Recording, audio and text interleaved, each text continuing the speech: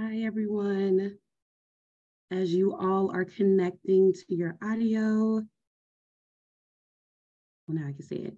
As you all are connecting to your audio, just please make sure that you have your cameras on. We would love to see your faces. I know our presenters and speakers would love to see your beautiful faces. And also, if you have any questions, uh, make sure that you either drop it in the chat or you raise your hand. Do not take yourself off of mic or do not take yourself off of mute unless one of us say that it's okay. And then as well as emails. So you should have gotten an email from me, just kind of outlining sponsorship details, registration, where the recordings will be located, all of that information. You should be able to now have that in that email and where all those different items are located. Okay, so if you have any questions about where any of those items are, just email me. If you're here, then you definitely got the email from me. So just email that same email address that you received from me. And yeah, I think that is all of our housekeeping items. And I will go ahead and stop talking as much and just introduce our speakers today and what we'll be talking about. So of course, we're going to be talking about the actuarial profession and career pathways as well. Letting people in also.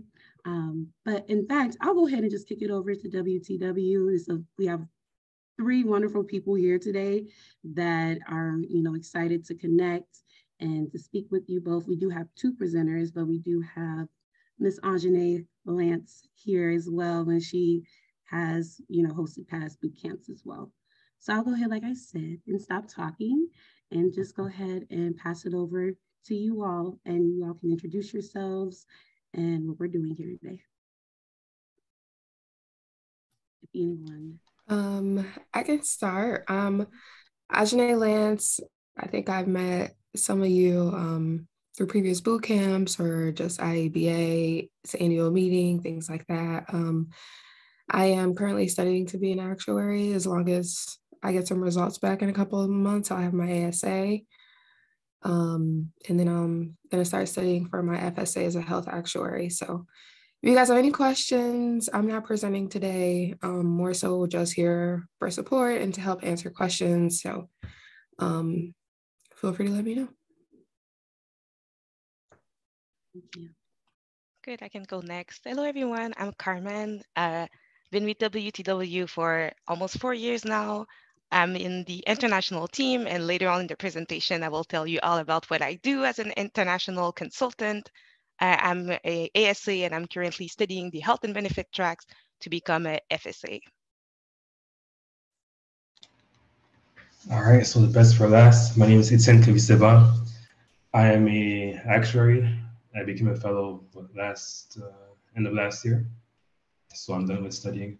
I work at the WTW in one of the PNC teams in the office out of New York. All right. So the main topic for this bootcamp is the overview of the actuarial profession and career pathways. So we're just going to explore what being an actuary is and how to become one, essentially.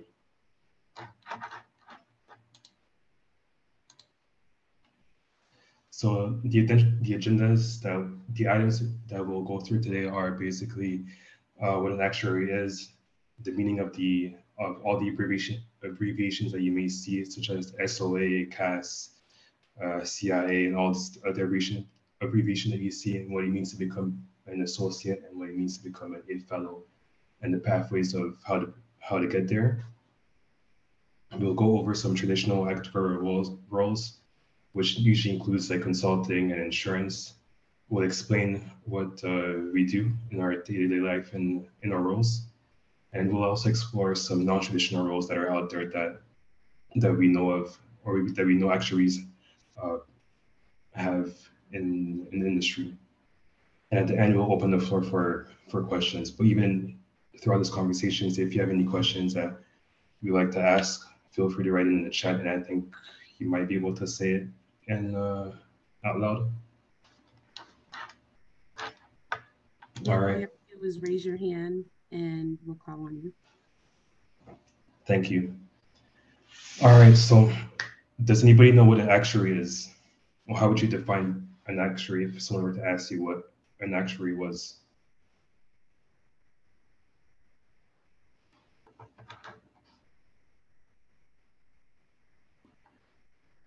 Miles, you can go ahead if you have your answer. Hello. Oh, are you guys able to hear me? Am I coming through? Yep. Okay, great. I would say that an actuary is someone who works for an insurance company to help them determine insurance rates. That's one way to define it. There's also actuaries that don't work for insurance companies, like Anjane, Carmen, and myself. Like we work for a consulting company, but that's part of the definition. I would agree with that. Anybody else?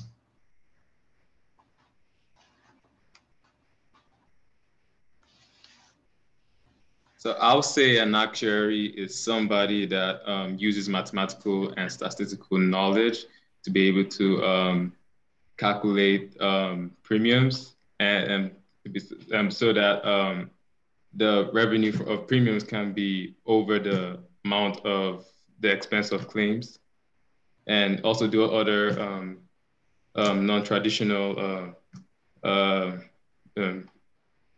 some non-traditional methods like maybe risk adjustment and maybe risk management, and some depending on your role, something like that. I'll also say what an actuary is.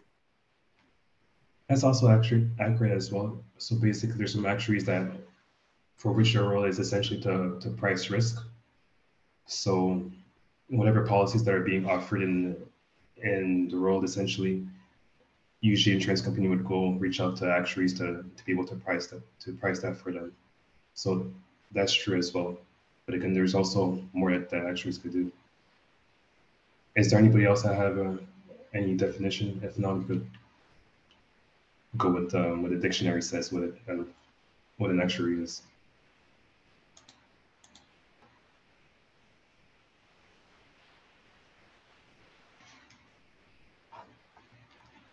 All right. So basically, according to this website, actuaries analyze the financial cost of risk and uncertainty. They use math, statistics, financial theory to assess risk of potential events, and they help businesses and clients develop policies that minimize the cost of risk.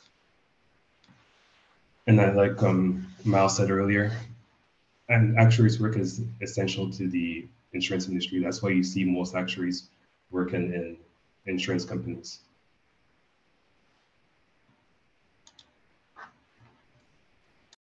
Okay, so I will go ahead and start with the SOA, so the Society of Actuaries. So there are multiple actuarial organizations that you will see throughout your career and that you may have already seen. So we will focus on this presentation on the two main ones that we have in the US, so the SOA and the CAS, but there are also other actuarial organizations, so for example, the CIA in Canada or the FIA in the UK. But for today, we will focus on the ones that are in the United States. So the SOA is the largest actuarial organization that has over 30,000 members, and its goal is mainly through education and research. So as a student, you will mainly see the SOA because they are the one who are sponsoring the exams that you're taking. So that's how you will see their name. And their vision is really to help the actuaries develop their skills and to remain relevant and offer an accurate job on a day-to-day basis. So they do both research and education. If we go on the next slide, we will discuss the first main credentials. So there are two credentials that you can attain from the SOA. So associate and fellow.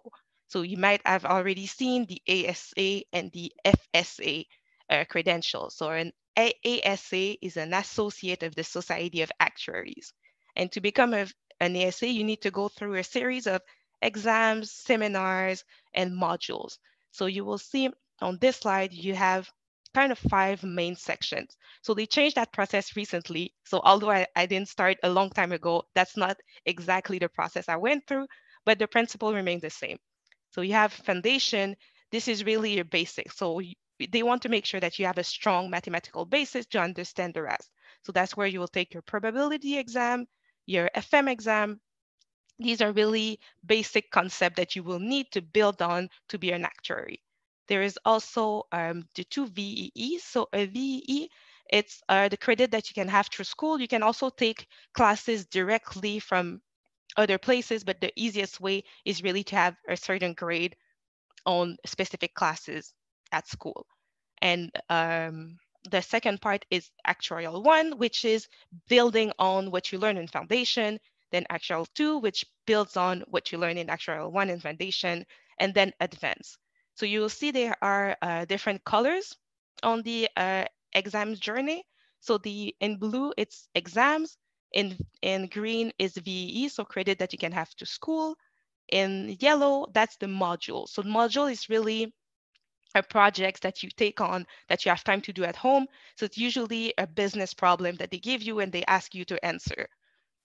And then there's the seminar at the end, which is mainly a conference where they explain what is an actuary, what's your role in society, the ethics rule, the what rule you're supposed to follow once you become a credential actuary. So that's why this one is typically done at the end. So if we go on the next line, I will talk about the second credential that you can get. And that's the one I'm currently studying for, is to become a fellow. So this is more specific to your line of work typically. So there are different tracks that you can select, and that allows you to become more specialized in one field. So you will have 3 exams and three or 4 exams depending on the track, where you really focus on details that you will need that we need to a certain extent on your day-to-day job. So there is the corporate finance, the quantitative finance and investment, the individual life insurance, the retirement benefit, the group and health insurance. So that's the one I'm currently studying for. And there is the general insurance. In the United States, it's not super common for individual to go through the SOA general insurance track. It's mainly done through the CIS that Etienne will cover next, but it's also a track that's available.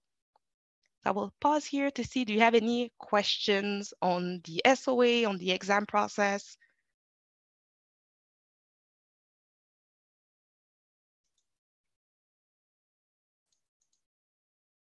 Great, I guess it was clear. Oh, go ahead. I have a question. So it's like you, right? You're doing the group and health insurance track. So what if you did let's say the corporate finance and ERM, which is not related with what you do? Is there a problem with that?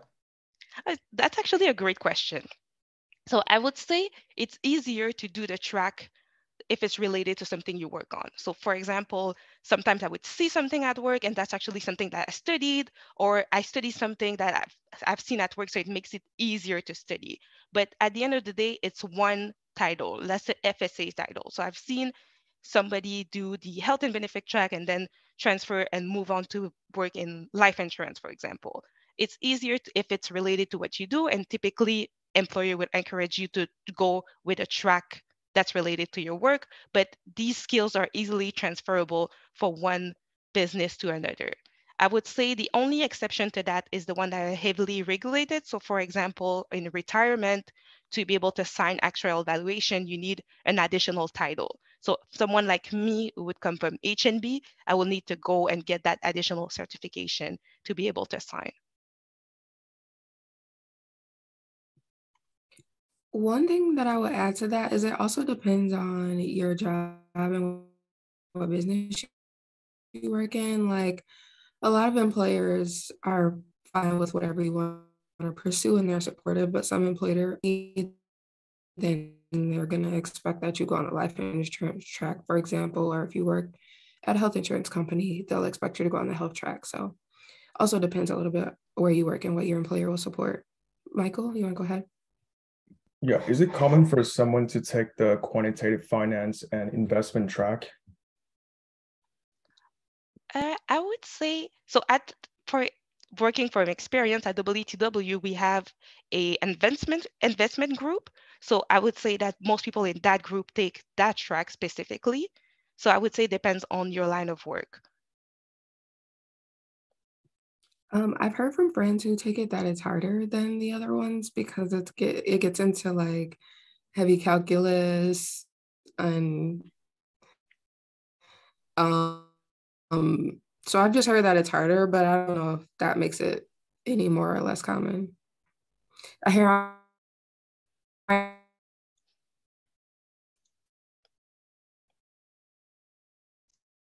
I am an actuary. I'm like, I wonder what this is.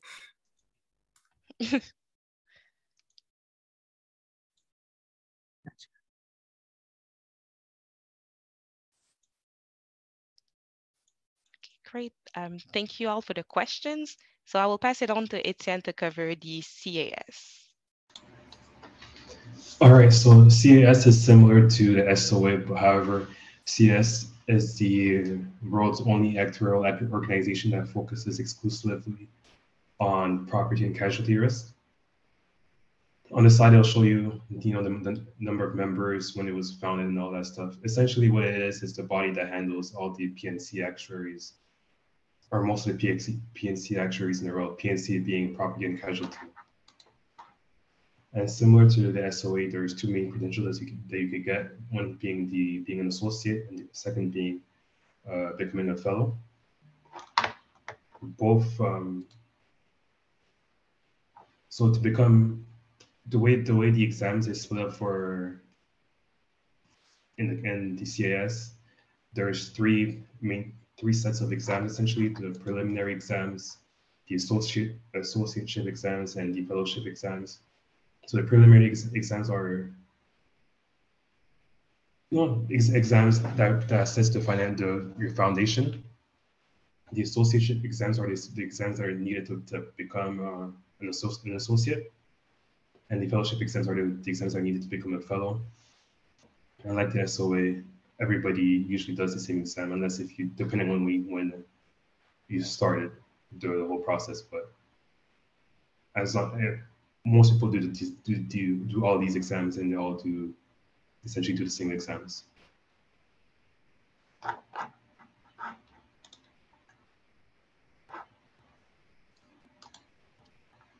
Before I go on to discuss what's an actuarial consultant, did anybody have questions regarding the CAS?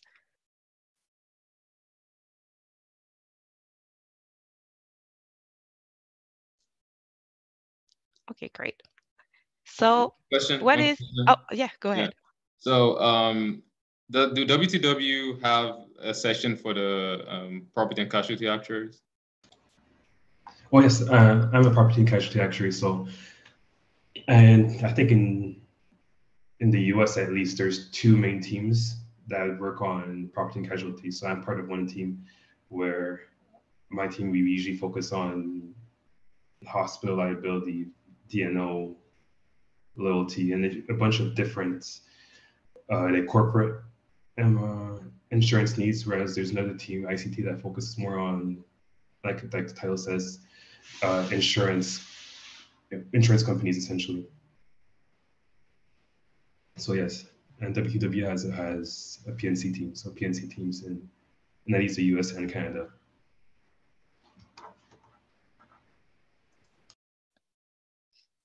Okay, so if I had to ask you what is an actuarial consultant, and I know we have a little definition here on the slide, but in your own words, what would you say an actuarial consultant does?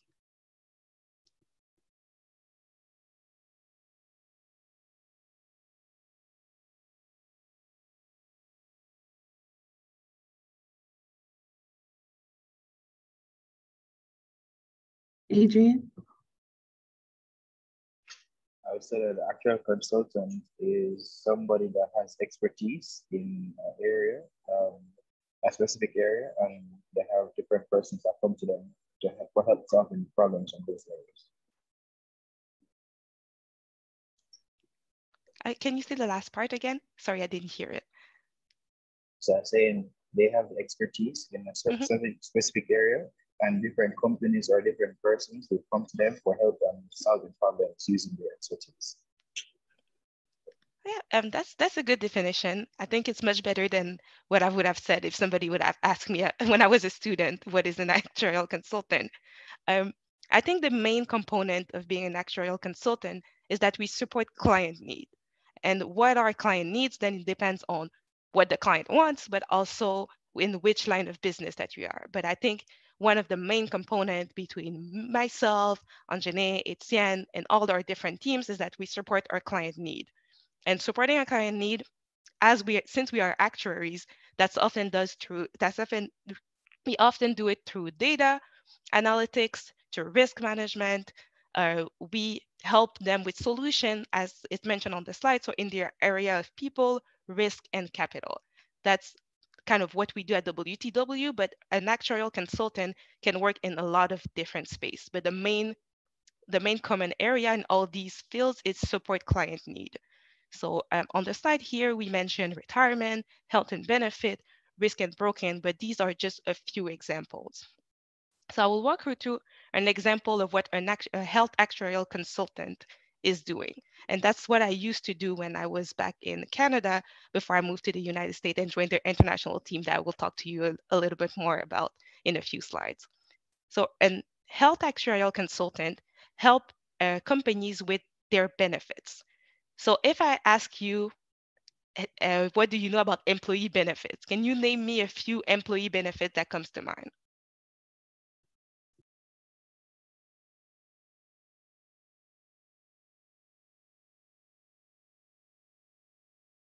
I don't know who had their hand up first. We'll go with Pascal. I hope I'm saying your name right. Yeah, Pascal. I would say pension in terms of employee benefits or 403B. Yeah, that's a good one. Okay. Okay. Sandra, did you want to, was that your answer? Did she take your That's answer? what I wanted to say, yes. I'm sorry. It's okay. Well, that's good. Well, okay, and then some like Dorcas, is that how you say your name? Yeah, that's how to say it, Dorcas. Dorcas. Okay. Yes. So, what was your answer? workers' compensation. Okay, yeah, that's also a good one. That's also a good one. That actually the both that were named are not one that are handled specifically by the health and benefit team, but these are good examples. So the workers' compensation is kind of a tricky one because it falls in. Part of it is employee benefit, and part of it is kind of property and casualty insurance because it's often due to accidents. So in the United States, kind of one that comes in the middle. So it's handled by the PNC team to help with support. And in Canada, for example, where I was before, that's handled by the health and benefit team. And retirement, it's so big as an employee benefit that it's actually a category all on its own. So that's why we have people that focus only on retirement because that's its own specific section. Tommy, I believe you have a question. Not really a question. So, but I just want. Oh, let's say it's a question because I'm not too sure. What came to my mind when you talked about employee benefit was like the employee-sponsored healthcare, where some actuaries deal with small groups, maybe 1 to 50, and others do with large groups. Some large groups maybe over 100 employees. And I don't know if that's part of the employee benefit. Yes, that's actually exactly what we work with. So we support organization with the employee benefit that they want to provide to their groups. So for example, we have company ABC that wants to provide life insurance for its employees, disability benefits or health insurance to cover for medical expenses. So we help company with all these different benefits. And what we do, that depends on the client need. So we can help them set the design. So we have clients that come to us and say, I want to put in place a health and benefit plan for a group of 100 people. What do you recommend? So we can make suggestions based on their budget or based on their needs. So if they need to attract a certain group of employees where it's really competitive, we might say these benefits are usually the type that are really attractive in the market that can help you recruit some really high demand candidate. If it's other type of job that may be lower paying job where the employee will come to us and say, I don't have a large budget for benefit, but I want to make sure that all my employees are covered for a minimum if something happens to them. So we also help them with that. But we are not the insurer. So we are not insuring the benefits. That's why we work with insurance company. So we are the link between the insurance company and the client. So we have company ABCs that offers employee benefit through an insurer, but we are in the middle to help them negotiate the rates that are going to be paid, decide which insurance will be provided, which insurance company fits better the needs of the client. So these are the type of work that we do as a health actuarial consultant. Another thing that we do is to analyze plan experience and financial impact of design changes. So as you may have heard on the news, it really costs a lot to cover for medical expenses. The medical cost, especially in the United States, is really expensive. So they need actuaries to help them with to do financial projections to help them manage the cost and manage the risk associated with offering employee benefits. And two other things that we may do is compliance. So um, health insurance is really regulated. So each different states has different regulation. So that's a risk for the employer. And as consultant, we help them manage these risks. So is your plan compliant with the regulation in the country, in the state you're working with, to make sure that they are not liable for fines or for for fines or for the government to tell them that they didn't do what they were supposed to do. And the last one is kind of to make sure that the program is effective over time, because the employer make a lot of money, put a lot of money in the program, but sometimes with the change of workforce, with the maybe the add of a more diverse population through in the employee population, it's helpful to review the program to make sure that it still meet the goal that the employer want. So one example of things that they do in that team is DNI analysis. So make sure that the employee benefits support a diverse workforce. So depending on who's working at the company, the benefit needs may be different.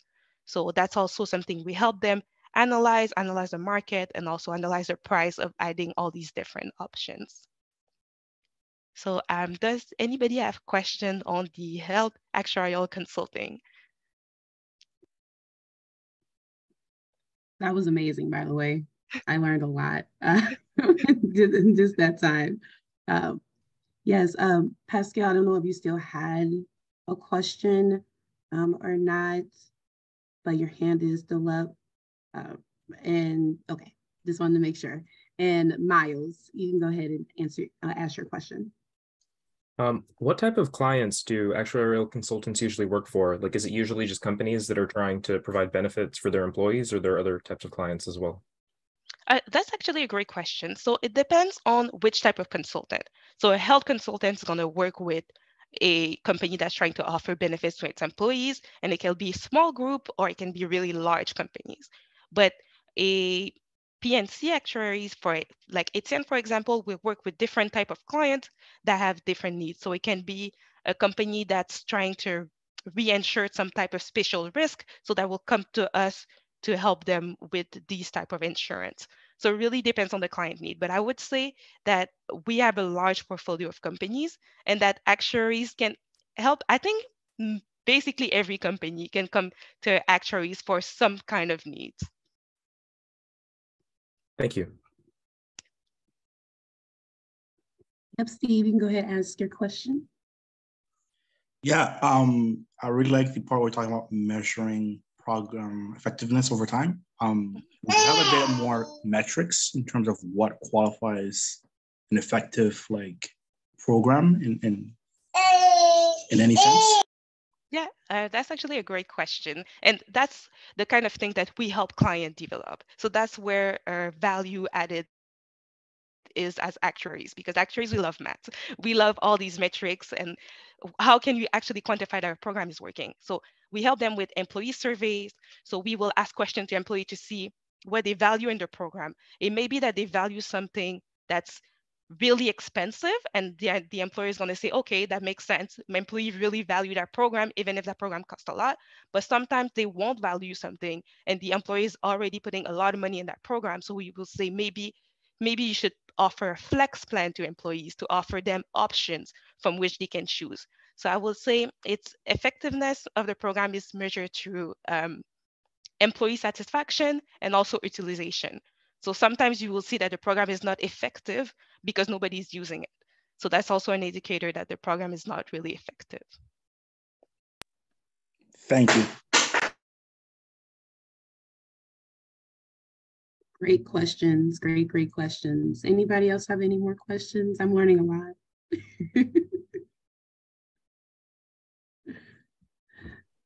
No. All right, remember, if you have any, raise your hand. Oh, Adrienne, did you have a question?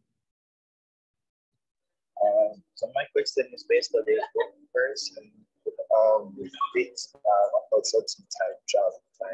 Separate what personality type would be the best for a consulting type job? Next stop, Alfred Crescent. Did you hear him, Carmen? We couldn't hear you. It was breaking up a little bit. It was a little muffled as well. Yeah. Sorry about that. So I was basically asking, what personality type would be the best, or what person would be the best to work in a consultant type job? You said what type of person? Did you hear that, Carmen? I think so. So is your question, what type of perks are the best at working as a consultant? Like what is nice as being a consultant? The personality. Oh, the personalities. It's a great question. And I would say we welcome anybody. So the good thing about consulting is that there is a lot of different things you can do.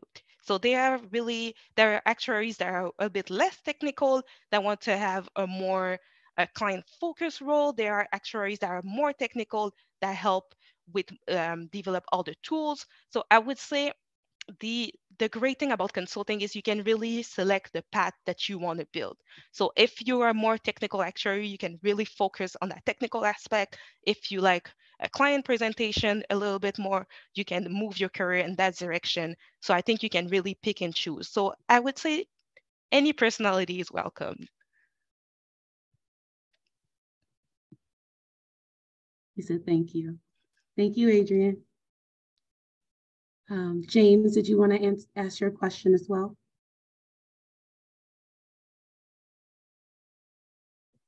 I want to find out how often do you get the insurance companies themselves coming to you for an advice about a policy probably they are bringing up? Because I know in Ghana, for instance, most of the insurance companies, I would say about 70% do outsource actuaries. They engage the service of actuarial consultants. So how often do you get the insurance companies coming to you, the consulting actuaries, for an advice? And second question to be, if you are to choose between being a consulting actuary and an in-house actuary for an insurance company, which one will you advise, or which one will you go for? Thank you. So these are all great questions. So for the second question, I will wait for Etienne to present what is being an actuary in an insurance company is, and then I will go back to answer your question. But for the first one, at WTW, we actually have a team that's dedicated to insurance consulting. So them, they develop the software that insurance company use. So they are really consultant for insurance company, and that's a specific line of business. So how often does it happen? I would say often enough for us to have a whole line of business that's dedicated to that portion. Okay, thank you. The second one, I want to find out, like, you're already in the field. I just want to find out, like, be working for one specific insurance company and working for an consulting actuarial company, which one gives you the flexibility to learn more and also earn more? It's a good question. I would say it depends. So the good thing about consulting is that you get a chance to work on different projects. So you will not only be, for example, in an insurance company, you could do pricing, you can do reserving, you can work on specific product compared to in a consulting company, you work with different clients that have different needs. So that forces you to learn different things and to learn fast.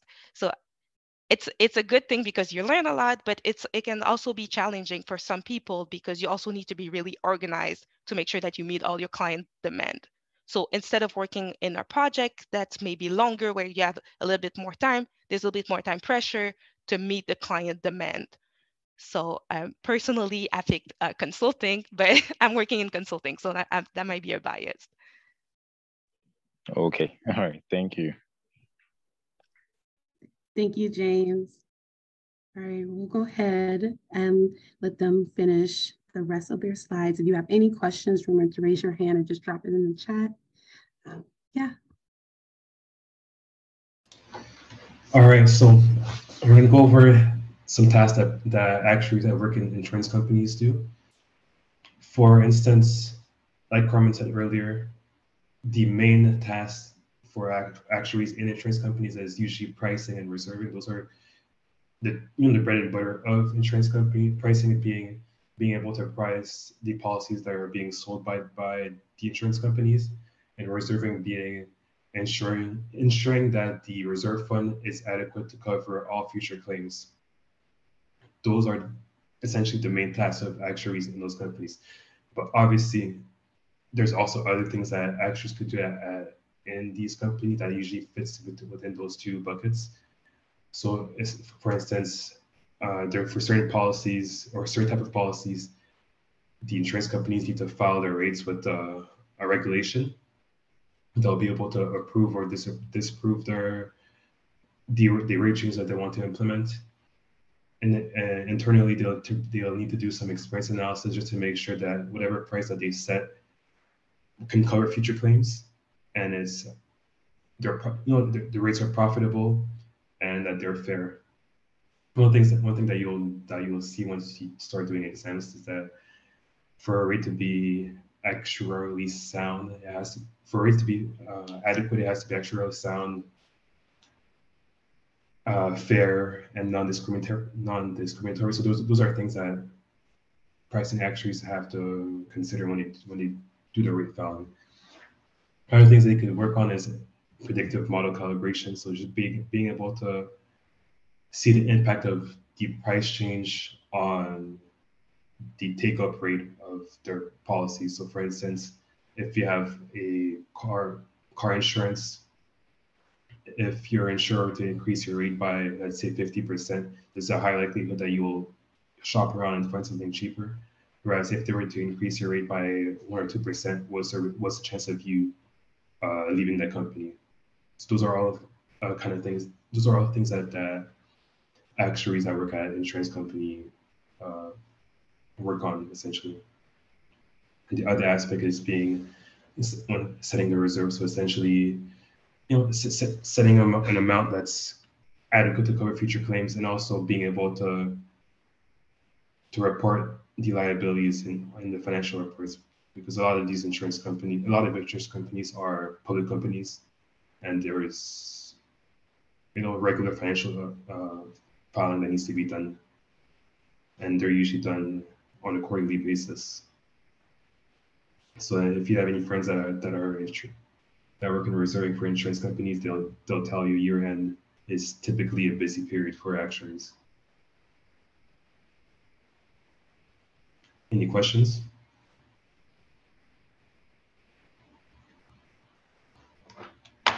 I think the one thing that I'll add when we think about one question that you said was like the pay difference between insurance and consulting, and they all end up kind of leveling out the same. I think sometime in insurance, you might get a higher salary, but not necessarily a bonus, whereas in consulting, we get maybe not as much salary, but we get bonuses every year based on like the company and the team's performance and things like that. But in all actuality, because we all end up becoming accredited, because we all are studying to become ASAs and FSAs, that factors a lot into compensation, and it all ends up being pretty even.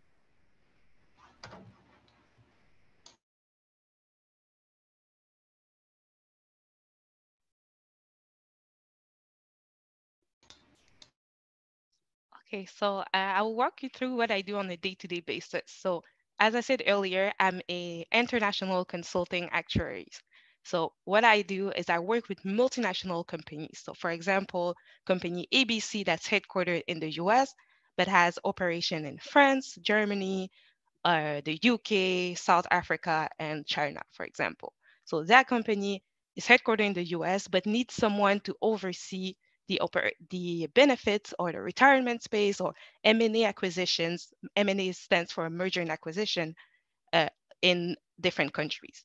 So on my team, there are people that are focused on M&A specifically. So me, I focus more on health and benefit and retirement. So if you look at the graph that's on the right, so there is a purple box, dark purple box. So that's me. That's my team. I stand here. I work with company ABC, that's in blue, and that company has operation in different countries. So they are in the orange box, and them locally, they work with WTW local team.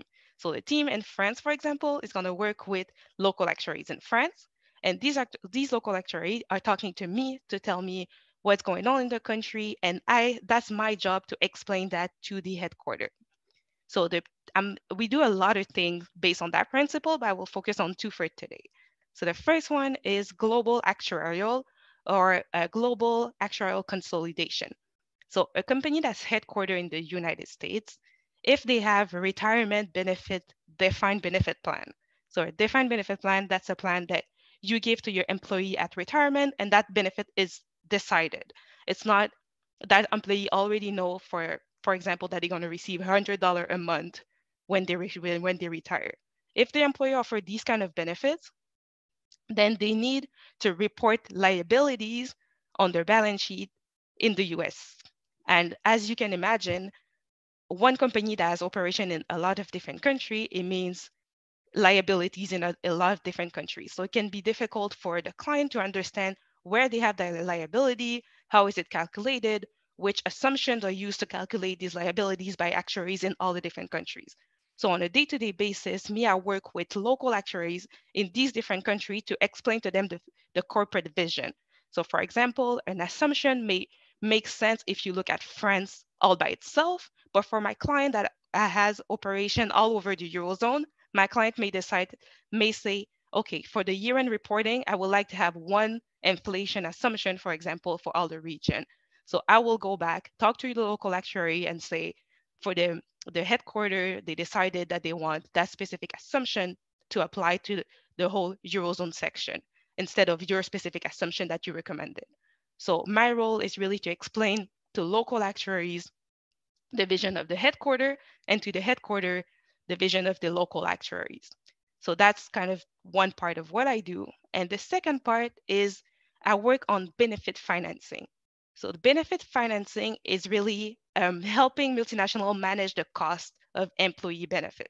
So as I mentioned earlier, if you just think about the United States, it costs a lot to provide insurance, health insurance to employees. So multiply that by each country in which the employer has employees, then it becomes a lot of cost to manage. So there are tools that the employer can use to manage these costs. And one of these tools is to set up an insurance company.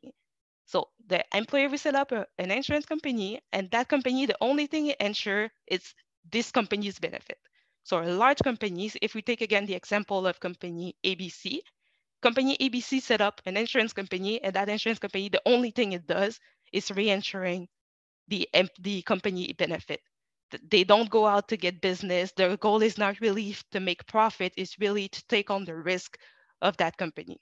So as you can imagine, having a whole insurance company on the side that's not part of your main business can be really challenging. So that's where we come in as actuaries to help them. So some actuaries work on the reserving. Me, we help them with, first of all, do a feasibility study. So is it really feasible for me to set up an insurance company for my benefit?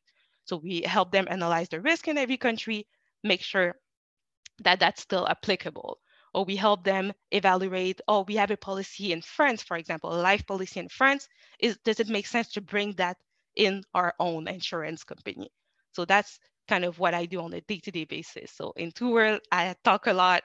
I'm on the phone a lot with local actuaries all over the world. And I kind of understand from a high level perspective what they do in the different countries. So does anybody ask questions to what I do? Yes, Greg? Yes, simple question. You mentioned talking to the international clients on the phone and things like that. Does it often call, or does it occasionally call for you to travel to where they are? Do y'all meet in a particular country or anything like that? Or is it just straight phone calls, Zoom calls, and things like that?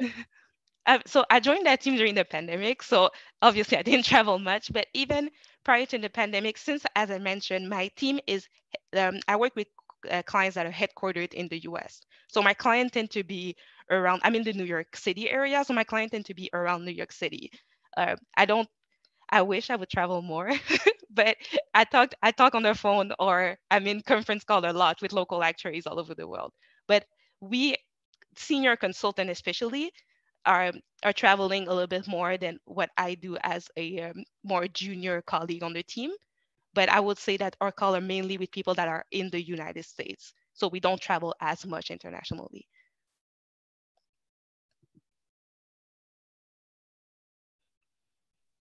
Thanks, Greg. Any other questions?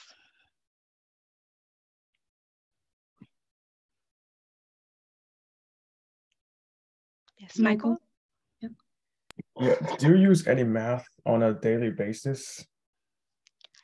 That's a great question. So is the question, do I do integral on the side? No, I do not. But I would say we apply the principle that you use.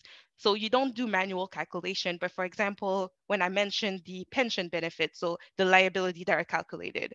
So we calculate the liability. Liability are calculated based on actuarial principle. So you need to understand how these things are calculated to be able to understand the impacts, especially at a high level. So we need to understand that, for example, if it's a present value, then the interest rate, as the interest rate were increasing this year, then we were expecting large gains on the liability. So if you don't know how to calculate it, then it's hard to estimate the impact. So do I do hard calculation on a day-to-day basis? I would say no, but if you don't know how to calculate it, it may be hard to explain or to understand how it's done on the software. Do you also use any probability? I would say like probability, yes. So mortality probability. So for example, the retirement benefit I was talking about, or for life insurance, then you need to calculate the probability that somebody would die within the next year, for example, to evaluate the cost of providing life insurance. So that's probability in a sense, but not necessarily the dice game that you learn in for exam P.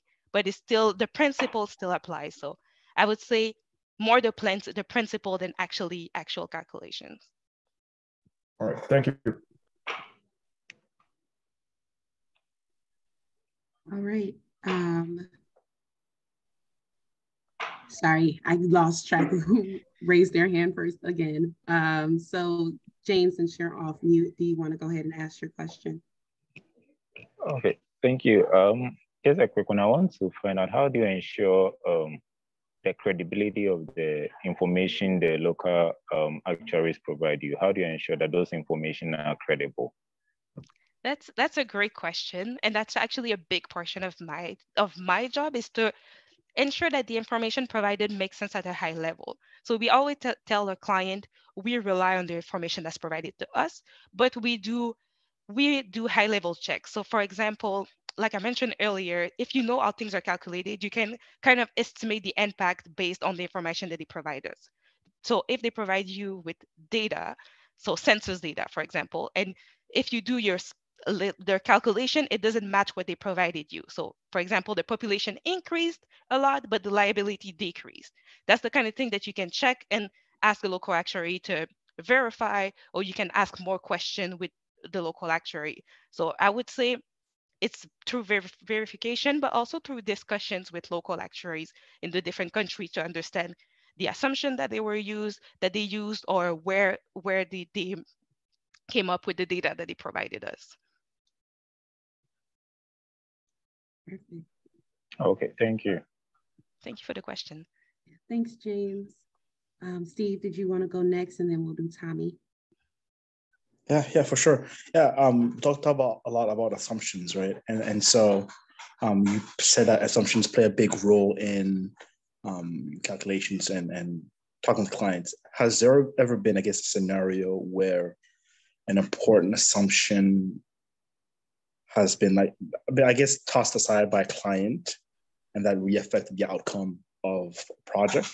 And then how would you go about negotiating that pushback from the client without telling them it's a bit of your fault? I just want to see how, because it's bound to happen, I'm assuming. So I just want to see, has that ever happened, and how were you able to navigate and work through that? Well, that's a great question.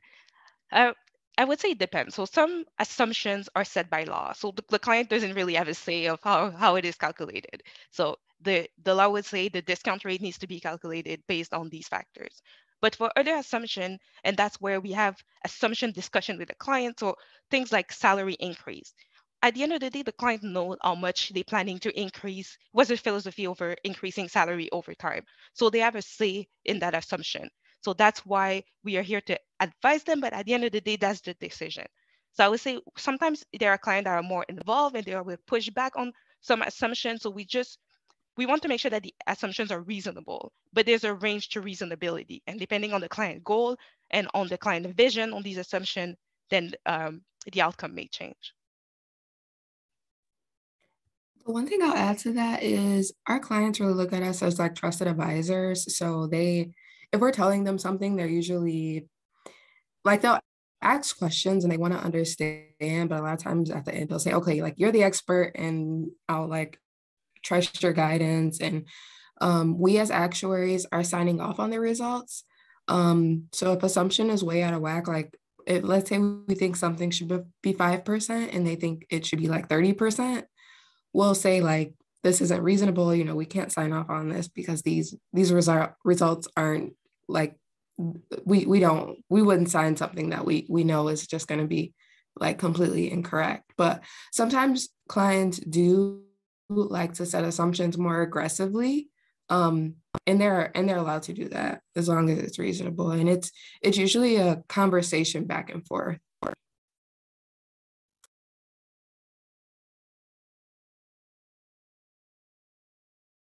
Perfect. I hope that answered your question, Stephen or Steve.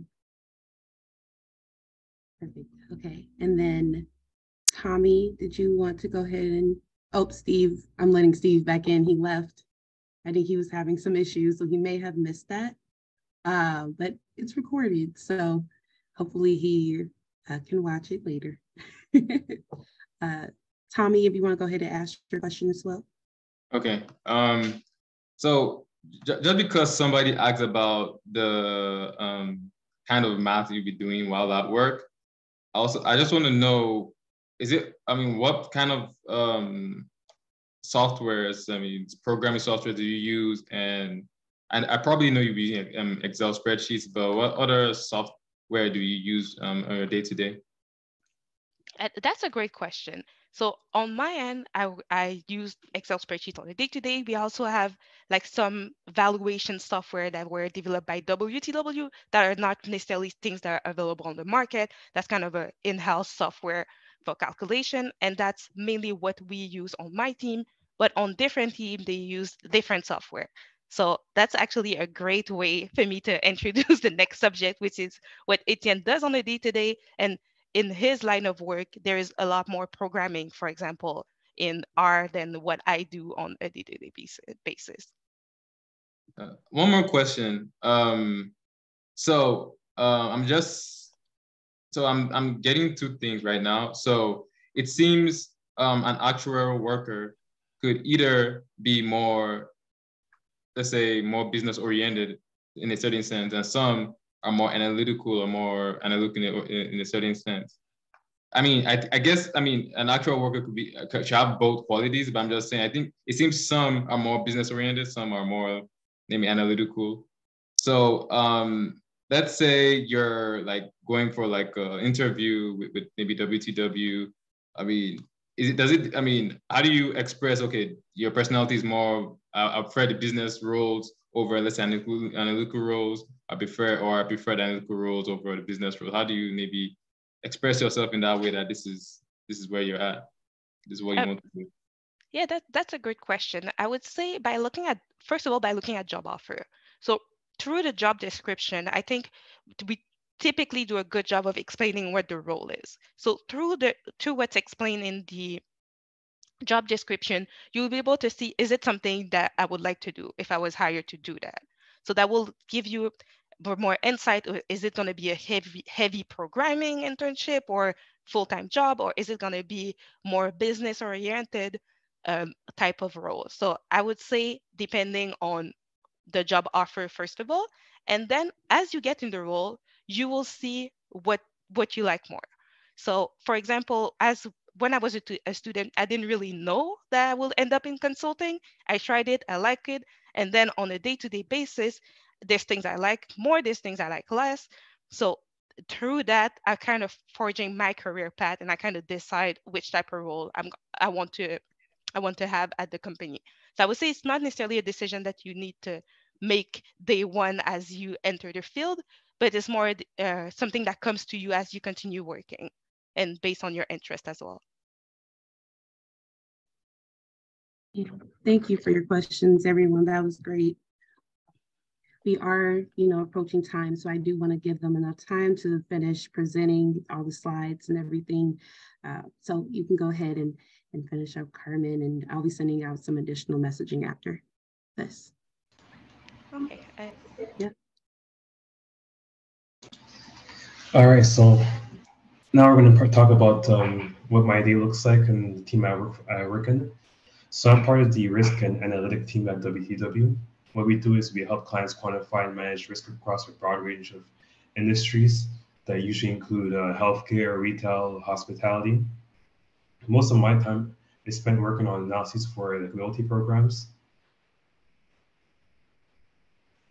Usually I would ask you if you know of any loyalty programs, but I know we don't have much time. So loyalty programs are essentially programs like Air Miles, Aeroplan, any of your favorite airlines or not hospital, hotel chains. So whenever you get points or you get miles or whatever, what's some kind of tool that you can use to redeem to get free stuff later on?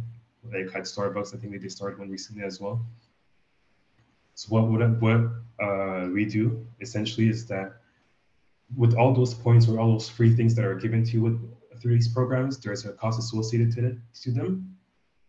And at the end of the year, or at different point in time throughout the year, companies that have these kind of programs, they need to estimate the portion of the outstanding balance that will eventually be redeemed. So they're able to set their liabilities. Us at WTW, we've developed a loyalty advisor framework in which we use machine learning algorithms to evaluate the liability associated to the loyalty program by estimating future redemptions. And using that same framework, we're able to help clients manage their liabilities by analyzing what if scenarios and the associated cost of changing small things in your program. So for instance, during the whole pandemic, a lot of like loyalty programs stopped expiring points. And because of that, there's a large portion of points that usually would be expired and removed from the liabilities that still remain outstanding. And that usually puts some pressure on the company's liability. So it's before companies do these kind of changes, they want to be prepared to see the impact of or the cost impact of making those changes, and that's what we're recommending to help them make at least analyze the estimated impact of making those changes. And lastly, we also help clients optimize their liabilities by evaluating the cost/benefit trade-off of their program, because having a loyalty program brings you future revenue, but it also has a cost associated to it. So we help our clients find an optimal economic value of each of the members, and we'll find ways to improve their offering to increase future revenues and and minimize the costs associated with these programs. So again, to use all that, those, to be able to do this analysis, that's where you see the intersection of the actuarial science, the loyalty program expertise, and data science all put together. And that's what me and my team, we work on. That's what I usually do for most of my day. But there's also other people on my team that also work on the regular insurance stuff and cover different kind of line of business, such as asbestos, auto liability, cyber, general liability, property warranty, and workers' compensation. And professional liability is a big player as well. Any questions on what I do? Yes, Miles. In like the data science portion of the actuarial field, how common is it to use machine learning programs? I feel like it's more common in the P&C realm, but it probably is common as well in the health and benefit side of things. But based on what I know, it's pretty common in the property and casualty world, because I know there's a lot of insurance companies that are using that to be able to estimate how a claim will develop in the future, because there's obviously certain types of claims that will have a larger associated cost to them compared to other claims. So for instance, a fender bender versus a what's that word? When a car is total, there's there's different costs associated, and companies would want to usually use machine learning or any kind of predictive model to be able to identify early enough the claims that could end up being a total loss versus a small fender bender. Thank you. No problem.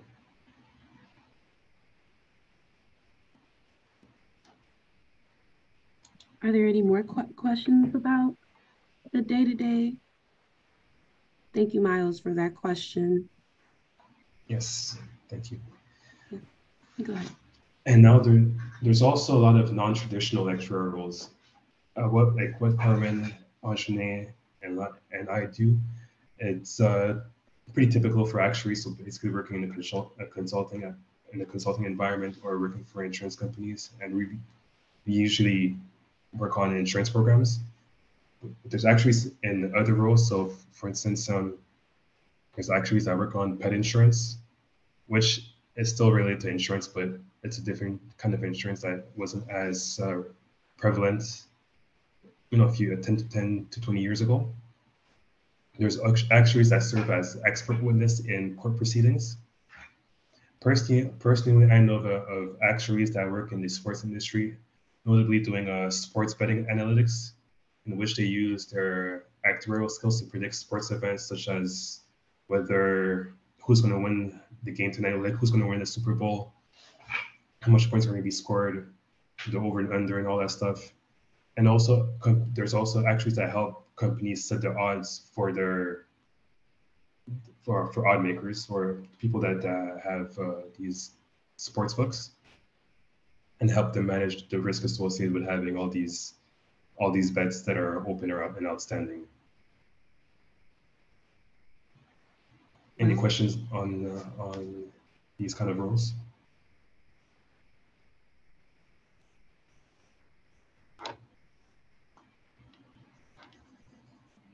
Yes, Sandra.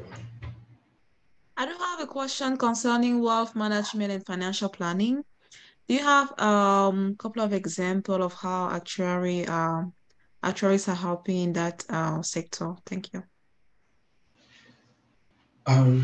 One of the roles that I had in one of the internships I did was with this pension plan. And what we did essentially is we ran a lot of different simulations of different things that could happen in the market. So for instance, if inflation goes up or down, what impact will it have on the book of business? And it was for a pension company. So these things have an impact on the liabilities essentially. So basically, what we did is we worked on different asset and liability management. So being able to see the impact of different changes of different metrics in the economy, whether it's the inflation, their investment returns, um, changes in retail, any impact of, let's say, COVID or any extreme events. What impact would it have on your assets? Stress testing, just to ensure that you're able to withstand any event, essentially. Does that answer your question? Yeah, it does. Thank you.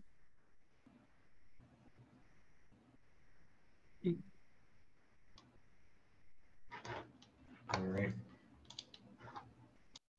Okay, so going on to the next slide.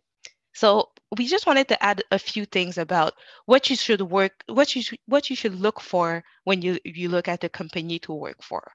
So we posted a few things here, but I think this can be applicable to our company, but also to any company that you're looking to be hired for either an internship or a full-time position. So you want a place that is going to be intellectually challenging. So somewhere where you can learn, have a flexible career that has a collaborative culture, especially starting at entry-level position. You want to make sure that you have experienced colleagues that are there to guide you and to walk you through the ropes of the work. So obviously in school and through exam, we learn a lot, but it's a lot of in-person on the job training that needs to be done. So it's good to look for a company that has that kind of culture. Also, client interaction, it can be internal, external. So internal client would be the stakeholders in the different projects that you work for. So we mentioned reserving or pricing. These pricing help insurance company internally with profitability. So it might be that the finance team in that scenario is kind of your internal client. And external client is, as you mentioned, Etienne and I are working for client that hire WTW, so that would be external client. Then there is the training and the ability to network internally and externally. It's really good to network and to try to know more actuary, especially early on, because it can help you with your career. And also, I felt like it helped me a lot with the exam process. So meeting other actuaries, they kind of give me tips to study or what should I take first, things that I wouldn't have known by myself. If you go to the next slide. This is really a quick slide on what we have as opening at WTW. So we have graduated roles. So these are entry-level position for students, specifically for students. And we also have internships that are posted for all our different teams. So that's typically, I did 2 internships for WTW before being hired full-time. And the thing that I found great about the internship program is that you work on real cases. So you're not assigned to specific project for intern, you're really part of client teams that work on real projects. So what you would do on a day-to-day basis is also what people on your team do on a day-to-day basis. And to quickly walk you through our application process, I know each company kind of have its differences. Michael, do you have a question? Yeah, is WTW in Canada? Yes. I used to work for WTW Canada.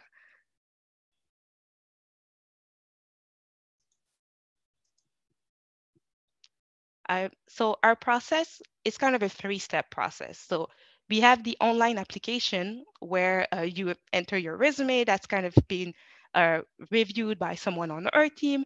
Then we would send a high review assessment to a few candidates that we find interesting. So that high review assessment, that's something you can do on your own at home. It's a few questions where you send us videos. So we review these videos and then you are on to the next phase of the interview where you will be contacted by someone on our team to have a live interviews.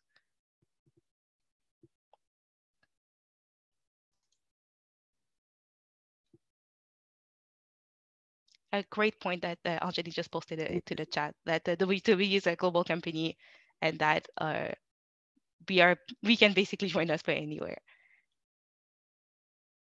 Tommy, I believe you have a question. On the previous slide, you talked about graduate programs and for internship. So I think that means you're not looking for people that probably trying to maybe career changers and all that stuff.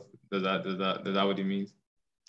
No, it would actually fit in the graduate full-time program, entry-level program. So we have entry-level roles. So as a career changer, most likely people don't have experience in the field, so it would be more a entry-level role.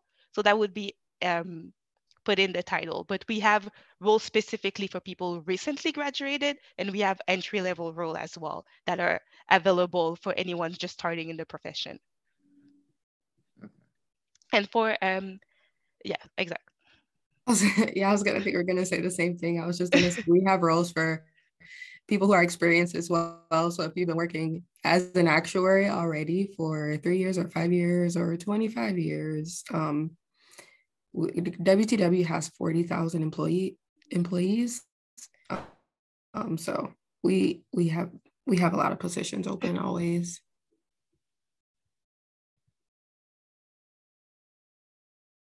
Yes, yes. And if they have any additional questions, would they be able to, is appreciate to ask? Oh, sorry. Oh, is it appropriate to ask how billing works? I don't know. Billing clients, you mean?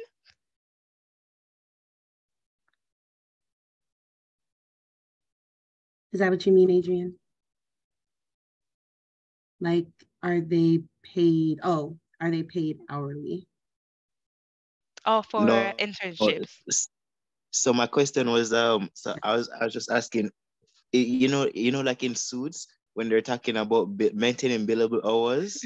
That's what I was trying to ask. That's a good question. So depending on the team within the WTW, the billing system work differently, but we are providing services. So yes, typically there is a billing rate that is associated to the services that we provide to our clients. Thank you. Thank you, Adrian. Yeah, Michael, you can go ahead and ask your question. Yeah, so in your interview, would they ask any technical questions? I would say it depends on the team, and it also depends on the role. So knowing that most of the roles, for example, for intern, we are not expecting you to have the technical knowledge of someone who's been in the industry for 10 years. So depending on the team, they will ask you, for example, what type of software do you know, or if in that specific situation, what would you do? Which technique would you use, for example? But it's not, from what I've seen, it's not a tricky question. It's more to understand what's your level with, for example, the different software or the different actuarial concepts.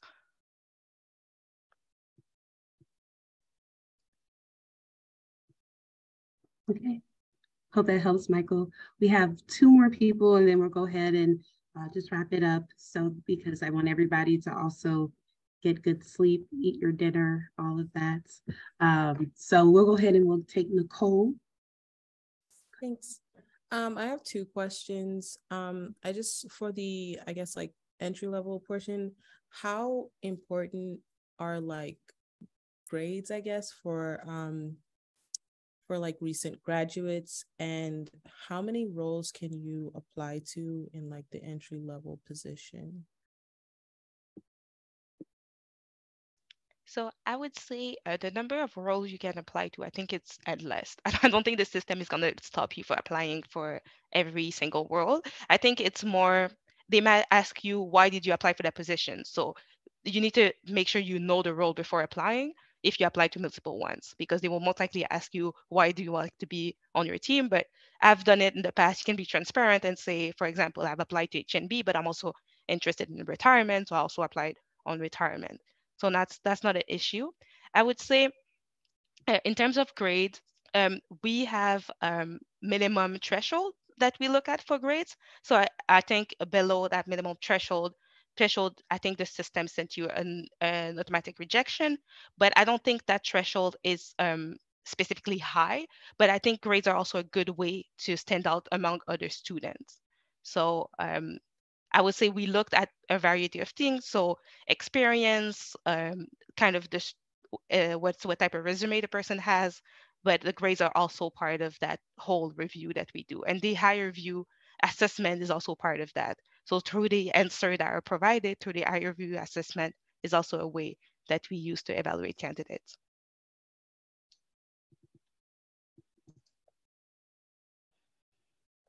Yeah, Nicole, Ajane dropped in the chat the GPA. Gotcha. Just want to make sure you see it. Thank you. Perfect. Thank you, Ajane. Yeah, so we have one more question. We'll go ahead and let Doris ask her question. He or she, don't want to assume. Yes, thank you for letting me ask my question. I have the question about the entry level. I want to know if her company, as a new graduate, is it possible to apply for the entry level without an exam? I would say yes. I think exams are a good way to differentiate yourself. So as you can imagine, for all these entry-level positions, there's a lot of people that are applying. So I would say exam is a good way to stand out amongst other candidates, but it's not something that's going to stop you from applying or that's going to lead you to an automatic rejection, for example, if you don't have an exam. Okay, thank you. Excuse me. Also, Perfect. For the roles that are on the screen, all the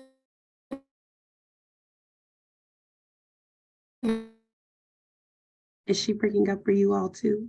Okay, Ajin, I thought that was just me and my computer. non-actuarial roles don't require any exam. Oh, sorry. I said exams aren't required for the non-actuarial roles. Perfect. Thank you, Ajane. She is always been a great resource for information. I love Ajane. Yes, so if you all have any more questions or anything regarding full-time or internship positions, you can definitely reach out to me and I can get you all connected to either Carmen, Etienne, or Ajane. Mine was blanking for a second. So yes, but that is the end of our presentation for tonight. That is the end of our module 1, or session 1. So give a big round of applause to yourself because we have finally gotten through session 1. So on the screen right here as well, we do have some other things going on this month here at IABA. So as you're applying to WTW, you can also be looking at IABA programs and what we have going on in events. I know some people asked about exams. We have our exam prep program, informational on Monday. So please, please, please be on the lookout for like all these different events and informational sessions that we have. And lastly, to wrap up, I will be sending out information and not information. I'll be sending out the recording to this, all the information that you may need regarding next session and all of that. So I'll be sending that email out to you next week. And if you all have any questions, please let me know, email me at any time. And I look forward to seeing you February 22nd, 2023 for our next session. And Carmen, is there another slide to this? Yep. If you need to get connected at all, here are the QR codes for our student-centric e-blast, social media, whatever, okay? Yes, so I'll go ahead and end our session for tonight. If you have any questions, like I said, just email me. Oh, sorry. There are some people that are inboxing me right now. Just email me, please. And I'll help you get acquainted or get your answers for what you need. Okay. All right. Thank you guys. You have a good one. Thank you so much, everyone. Thank you for having us. Yes, thank you. Thank you. go ahead and actuary.